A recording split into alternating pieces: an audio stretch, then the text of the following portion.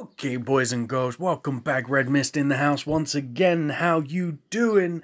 I hope everyone's doing great. I'm doing great. And we, my friends, are gonna be playing some F1 Manager. Now, I want to go ahead and I'm kind of torn in what to do in this video. So, if I'm basically gonna record this and immediately upload this. Oh nice, some sync stars, there we go, baby. Yeah, so I'm going to be basically immediately uploading this. So put down in the comments if you would like to see me possibly do a couple of videos on my qualifying in the Grand Prix. I haven't played any of the races yet. It looks as if this is going to be quite a tough Grand Prix for me. First place, 150 points. That's basically an almost perfect score. So you can see here, pretty damn good scoring system on this man right here. Now, I reckon I'm probably actually going to come around about somewhere between 20 and 30 is the usual for my car right now. Sometimes I do get a little bit more, but if that's something that you want to see, then tell me in the comments down below. But for this video, I'm going to go and upgrade that sync star because this is going to be a very nice little adjustment to my car, even though it's only going to give me one speed or aerodynamic and a little bit of extra pit time. That's still going to be a very nice little adjustment to my car. So as you can see here, my pit time now, guys, is under 4 seconds with this car setup. Now this is actually quite nice. I could change the WTWT out, but I was racing in Series 6, so therefore I do prefer to have that little bit more grip when it comes to Series 6, but I could go put this bad boy back in and get a bit more reliability, a little bit more pit time, but I will, a little bit more power, but I will lose that 4 grip. Now, some might say, well, power's better than grip, but in Series 6, grip is better. Trust me. Now, what I'm going to do here is I'm going to go ahead, and I've been seeing in the comments, a few people have been asking about how to win races in Series 5 and how to win races in Series 6. So I'm going to give you kind of a little bit of what I like to do in these areas. So for Series 5, you're going to want to have a little bit more power and a little bit more speed and grip on your car. So for this particular time, or for these particular tracks, I'm actually going to swap the TWT back out, and I'm going to go put this bad boy, which is the best part of in these pieces. I'm going to go put this bad boy back on the car. Now, this is pretty much the setup that I would normally like to run in Series 5. Depending on what your freewheeler is, you might want to go and put the Zen back into your car, because basically when it comes to the engines, you're going to want to use the freewheeler, the Zen, or if you have the block leveled up, the block is the best engine to put into your car. But predominantly you're going to be using either the Zen or the freewheeler. The Zen has more power. I believe it has more power and grip. They both have the same aerodynamics once they're both fully leveled up. But the freewheeler does have better pit time and better reliability. So do bear that in mind. If you want pit time, go for the freewheeler. If you want power and speed, or power and grip, go for the Zen, if you're not too bothered about the grip time. But in my opinion, I'm bothered about the pit time, so this is what I run.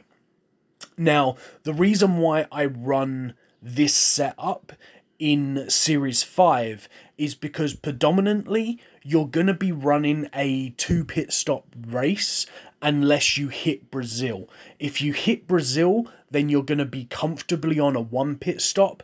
Other than that, you're going to be doing, or actually, is it Russia? Yeah, no, I think it's only Russia, actually. It's only Russia, so ignore what I'm saying.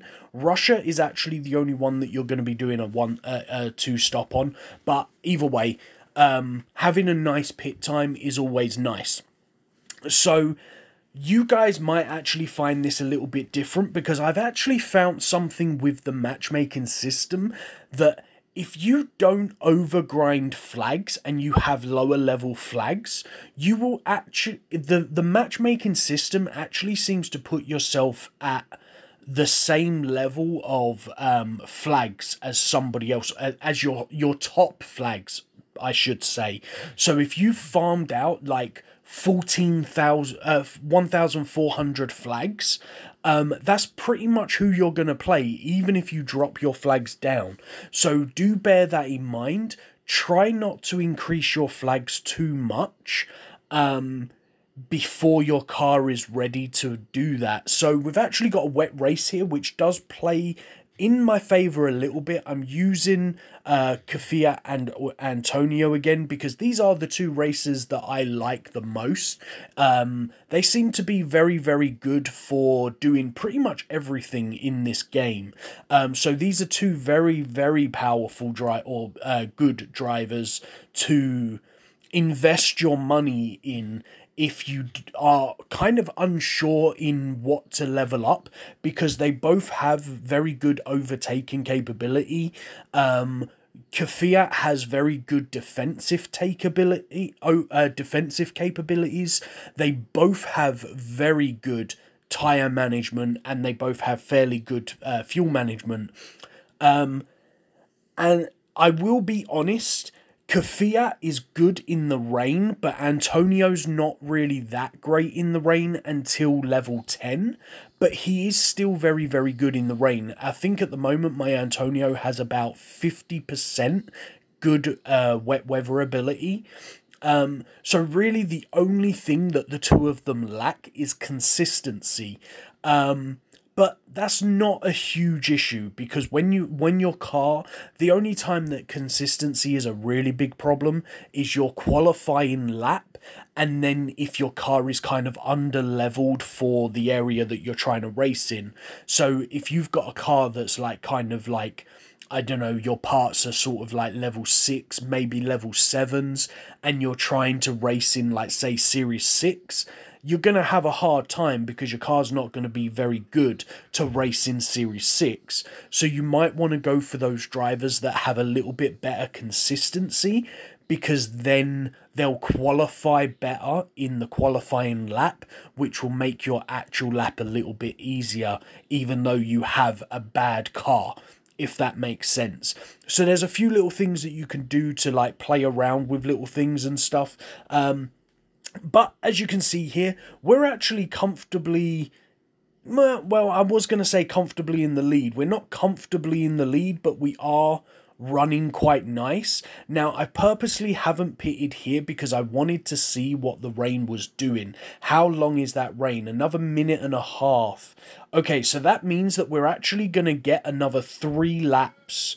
I would say another 3 laps of wet tires, which will make it beneficial to actually put another set of, oh my god, why do I keep going into that? It'll make it beneficial to actually put another set of wet tires onto my car. So I'm going to turbo on this lap, but then I'm actually going to reduce down my time here, or not reduce down my time, but reduce down my speed. I just wanted to make sure that I could get into that pit well ahead of my other car and also ahead of my opponent. And then I'm going to slow it down just for a minute, not too long, because obviously I want to save enough fuel to... Actually, I've got more than enough fuel. Screw it. Let's just go, guys.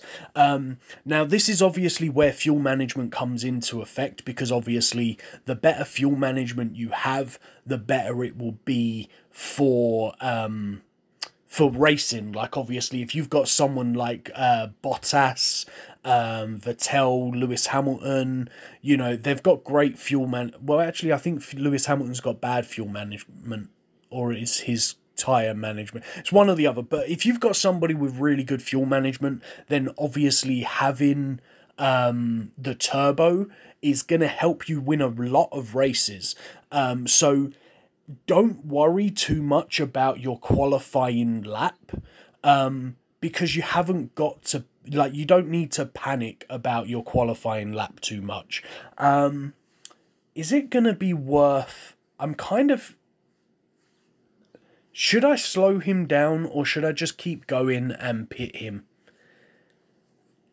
It kind of looks like my rival is going slow so that he can not pit. I'm thinking I'm just going to continue to go fast, and I want to take a risk. Guys, I want to take a risk. No, it's not worth taking a risk. It's not worth it. It might be worth taking the risk on Antonio, though, because I think that the track is still going to be too wet for Kvyat to actually make the soft tyres work. But as you can see here, look at the difference in how far my Antonio has got in front of his Grosjean, because of the fact that I've continued to turbo, but he's had to slow his guys down. I'm going to take the risk here because it's only 44% wet track. I'm going to take the risk and switch onto some onto some dry tyres. My rival has actually had the same idea. So we're going to see, like, look at this, guys. Like, the wet tyres as well, like I was telling you when I done the wet tyre race, sometimes having the soft tyres, you can actually benefit from putting the dry tyres or the soft tyres onto the track. Or onto your car. Why do I want to... I can't even think or speak. So it's not onto the track, it's onto your car. So you can see here, we done quite nice. We finished in first, we finished in 6th or 9th, and that was under a predominantly wet race. So that was quite nice. Adds on to kind of how you can judge whether or not what you want to do with wet races. Adds on to that wet race video that I done, was it 2 days ago? I think it was 2 days ago. So you can kind of get a little bit of an understanding on that. But then what I would suggest you do is you kind of got to pay attention to your driver's abilities. So I would say that when you're looking at your drivers, if you're in Series 6 or Series 5 or Series 6, you're going to want to predominantly go for tyre management and fuel management, because there is a few races that you can do one-stop races. And you can see here that Kvyat's stats and Antonio's stats at level 9 are pretty damn strong for 2 races that you get in Series 2 and Series 3. You could obviously go and change out Grosjean. You know, obviously Grosjean's really good as well. A little bit more fuel management and tyre management and stuff. So that would be a really nice thing to have. But one thing that I do find is Grosjean's consistency. Even though he is fairly consistent, the same as Kvyat at 41, whereas Kvyat is 42, I find that Grosjean actually doesn't qualify as good a lot more often than what Kvyat does. And that's why I normally like to opt for Kvyat. Now, I'm going to go ahead and I'm going to race in Series 6 now. But for racing in Series 6, like I said before, I would normally replace out to the TWTW because it has that little bit more grip. Yeah, you're going to sacrifice that power, but you're going to gain that little bit more grip. And Series 6 is kind of very heavily focused towards grip. Now, if you look at the maps, Australia is a very slow map. Singapore is it Singapore? Sorry, it's Japan, isn't it?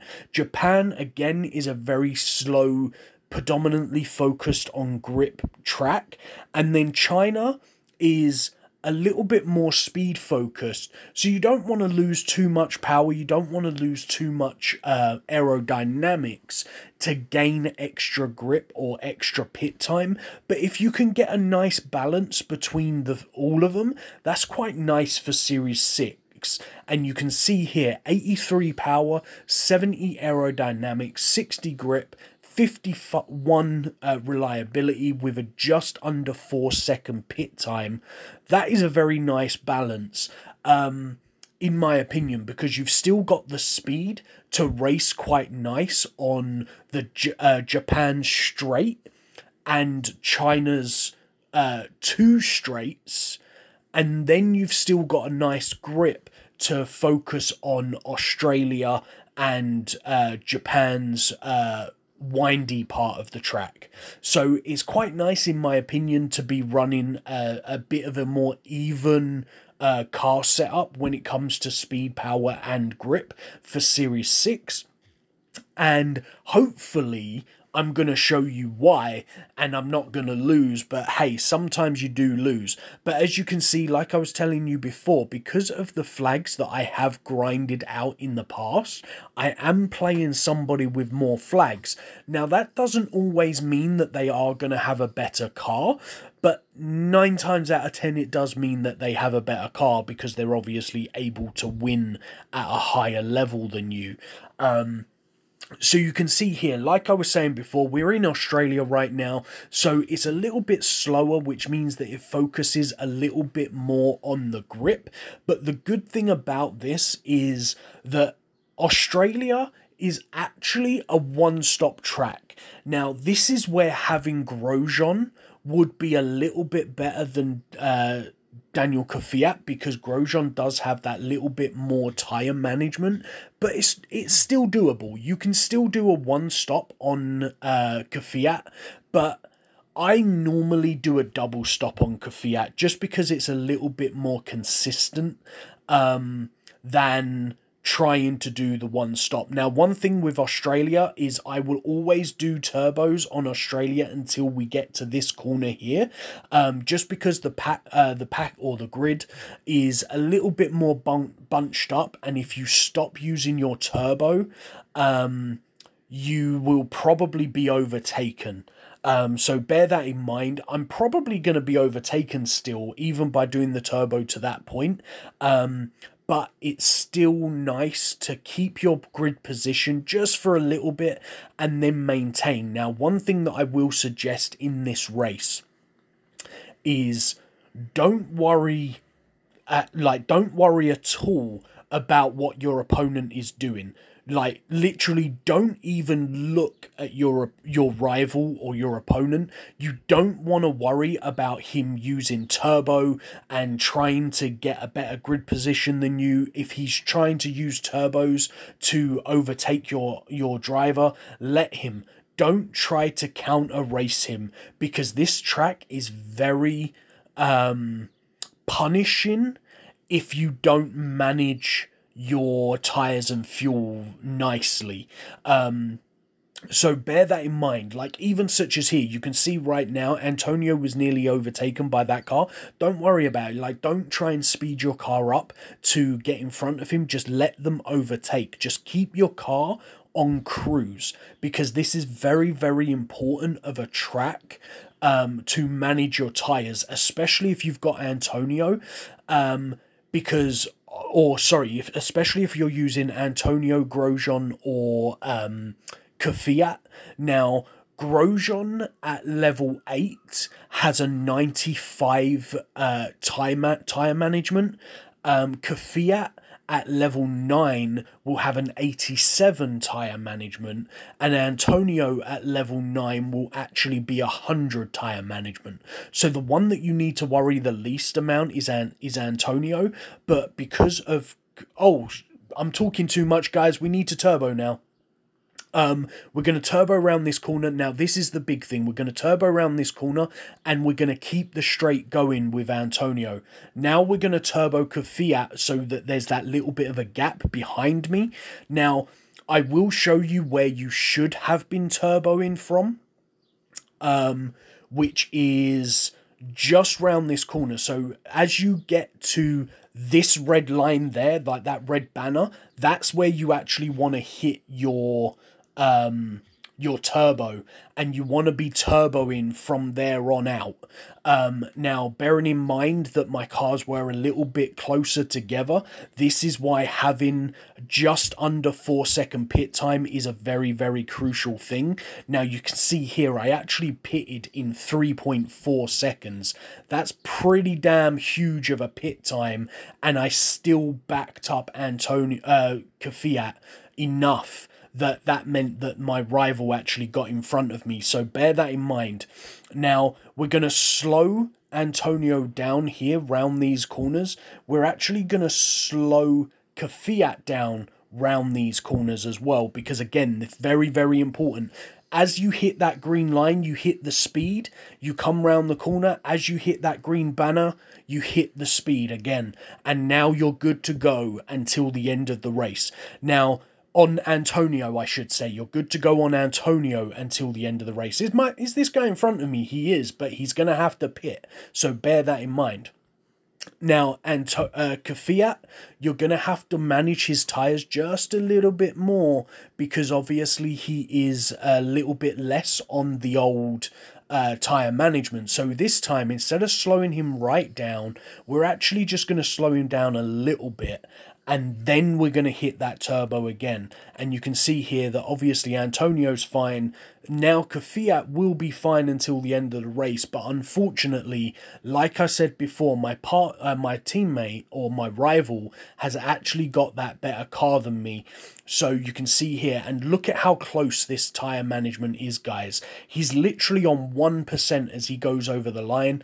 Kvyat is just about to drop off of as he goes over the line. So the tyre management is super, super crucial.